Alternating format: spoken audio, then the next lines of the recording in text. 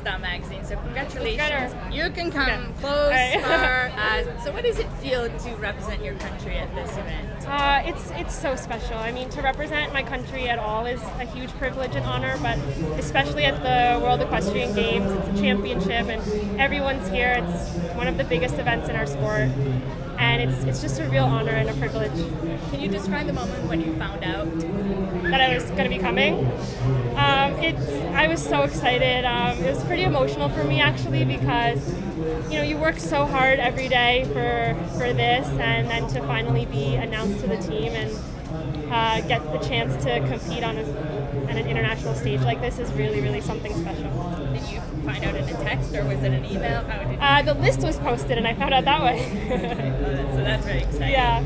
And at these championships, they won't have the Final Four anymore.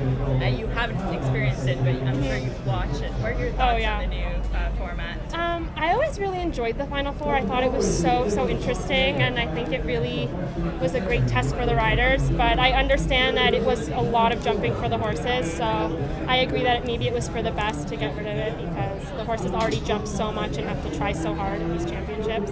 But I do think it's a bit of a shame that it's gone.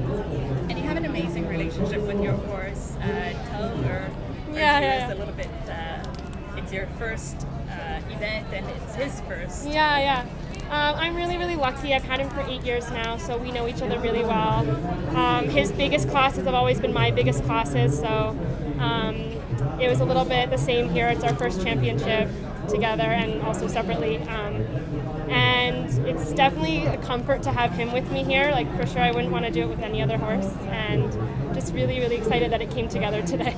And Japan did really well in eventing. Yeah, they were fourth, which was really cool. And it's really great. Hopefully it means that horse sports are becoming bigger and more popular in Japan. Wonderful. Thank you so much. Of course. Thank you.